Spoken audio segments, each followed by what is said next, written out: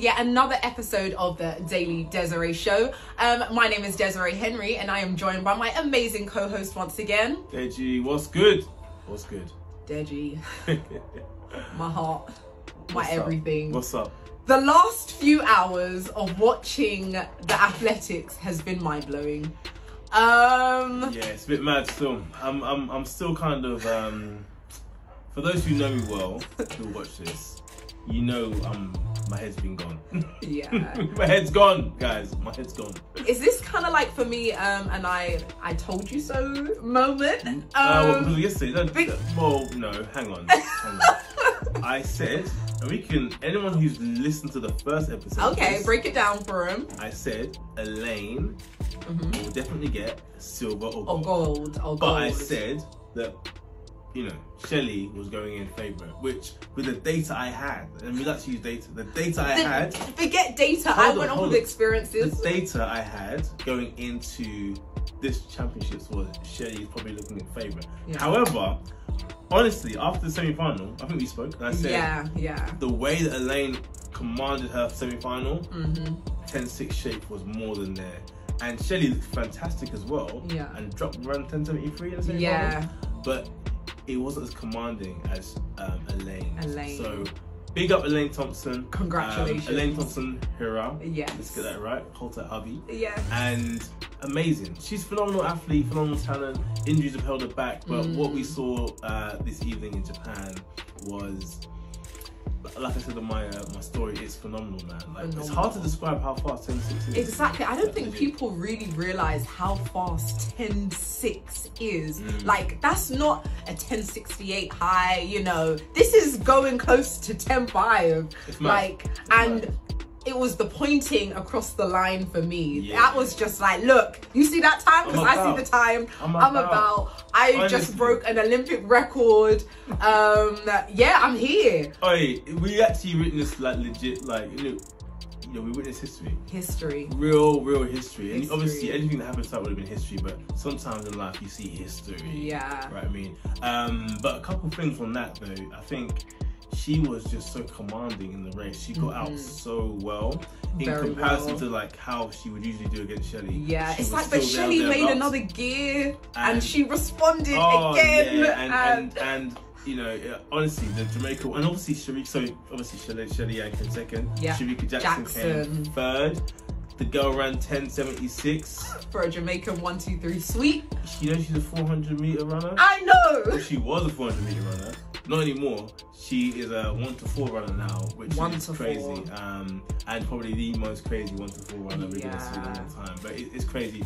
I have to give hats down to her on that. I was thinking, when was the last time that we kind of saw someone come down drastically from the 400 to the 100? Is that Allyson Felix? Oh yeah, Allyson Felix does that. Hold tight, Jodie Williams done that. Bang bang. Yeah. But Allyson Felix obviously has obviously has done that. She's run 10.8 before. Yeah. Now, a lot of people were talking. They didn't seem like there was like after the final, the girls were still in a lot of competition mode. Like it wasn't like everyone come together. It weren't no kumbaya moment. And it wasn't. But honestly, I'm not surprised because you want to win. You want to win. Everybody on that line actually had the capability to win, and if you don't achieve that, your instant reaction is not going to be, oh yeah, I'm happy. It's going to be like, I didn't do it. Oh my goodness. 100%. And I felt like watching Elaine's reaction just brought pure joy, because just to see her run, scream, yes, she was celebrating alone with no fans also, but it was just like, that was her moment. That was her moment to be able to appreciate her performance.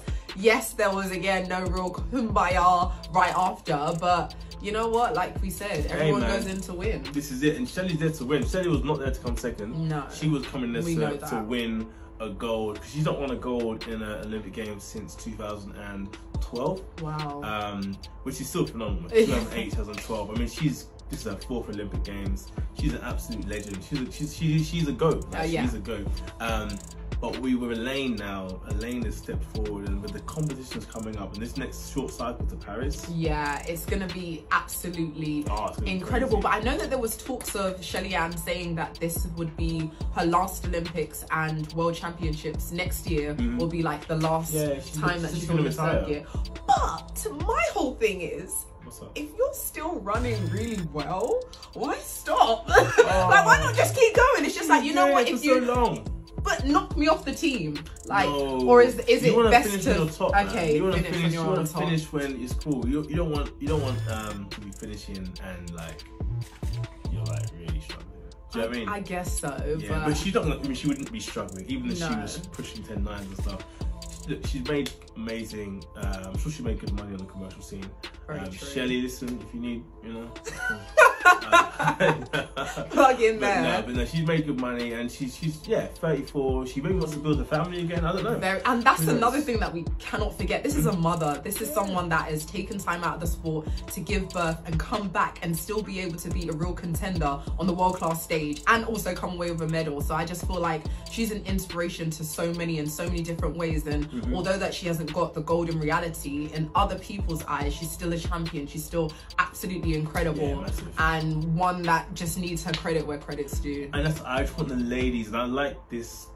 It seems like the women's 100 this time around is a lot more focused on it. Yeah. Compared to the men's, perhaps. Yeah. And I hope that that can be the case, because obviously we had a lot of time with the men having a lot of focus with you saying over the years. Definitely. But now I think the women are taking over, taking center stage. You know that homegirl out in America right now, ʃᵃᵉ, is going to be, you know, itching to be out there and competing. So I think Oregon, Eugene World Champs next year is going to be fire. It's going to be. But let's talk about some of the other competitors in the final. Yes. Some big results. Hold tight to Talu. Now, Maria Talu, man, she's come fourth again, which is tough. I had her down as a medal contender to be in the mix. I think she's going to come third. And we saw in every single run that we see her competing, you can tell she's giving effort. Obviously, in comparison to some of the other sprinter styles, it's a little bit more relaxed. But for her, it's like, I need to tense up and whatever in order to get the fastest times out of me. And I feel like for her, it's a case of, I need to leave everything on the track. And we saw it in the final, but unfortunately, in this occasion, it wasn't enough. But it's just like, we were rooting for you. Like, I was rooting for you to still sneak in there and get a medal. And I just feel for her, because like you mentioned, this is the second time now that she's come fourth. So Talu, I think she came fourth in this majors, and Olympics she came fourth again in Rio. And I think she come fourth in 200 meters as well at some point. Wow. But either way, man, tough. Very tough. But what's also exciting is ᶑᵉ, British girl, making the final of the women's 100 meters. Yeah, that cannot be overlooked. It cannot be overlooked, especially, obviously there's a lot, you know, we're gonna go into the women's GB women's sprint right now. So that will make the final big. She's had an amazing championships. 10.96 in the heat, backed up with an 11 flat. You know, second fastest time she's ever run in the semi-final. You can't knock that. So Dao ran 11 flat in the semi, the second fastest time she'd ever run. In a semi-final of the Olympic Games, which is amazing, having run 10.96 before. And then the final, 11-12, coming 8th. Look, it's not what she, on the interview, she looked disappointed. And I can understand that. She's a competitor. Like, she wants to be competing and wants to, you want to give a PV potentially in that moment. But look, she's had an amazing championship. Bodes very well for the future and the future events coming up next year and so forth. But Dina, obviously not making the final is a very big shock to many people. Many people. And yeah, Desiree, talk to me about that. Like, it surprised me, and I'm sure it surprised a lot of people at home, not only her not qualifying for the final, but hearing her story around what she's been going through for the last month in the build-up to the Olympics. It's just like, this isn't ideal. When you're standing on that line, you want to be able to go into the battlefield feeling and thinking that I am 100% ready. If anyone or whatever happens in any direction, I am ready for it. And yeah, my heart breaks for her, because this is not the outcome that she wanted, I can imagine. Yeah, it wouldn't be. I mean, she is a big competitor. You know, when I see Dina, I always think that whatever shape she's in, she's gonna give the best, right? She's gonna deliver and even go a bit beyond. So it's it was, yeah, strange to see her, having seen her so much in more recent years in a certain way. Yeah, like she's executing races, she's in the mix. So it's strange to see her like not more at the top end of a semi-final, even of the heat. Yeah, do you know what I mean?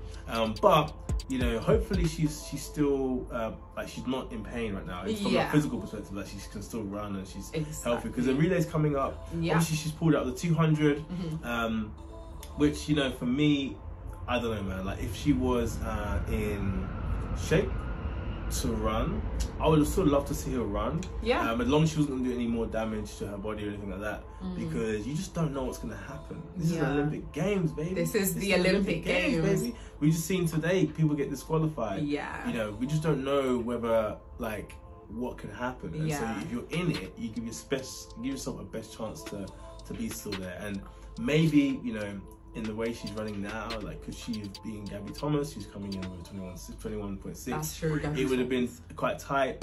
So Gabby Thomas is an American sprinter who's running exceptionally. 21.6 on the 200 is no joke. Not at all. At all. Not at all. But look, man, we want, you know, we're British. We want Dina ready, fit, healthy, and you know, the relay is a massive opportunity for the GB girls to get a medal. And you know, hold tight. Obviously, Gateway Sports, Ｓᵃᵏ as well. You know, she had a tough semi-final in that sense. That was pretty loaded.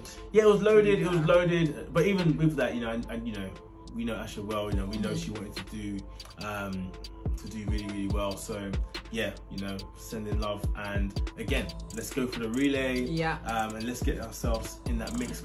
But wow, what can we say? Day 2 of the athletics was absolutely incredible. And you know, ideally we would have covered all of the other athletics events, but today was just so special. Yeah, I mean, the 100-meter women was powerful. Yeah. So we had to kind of give that due time.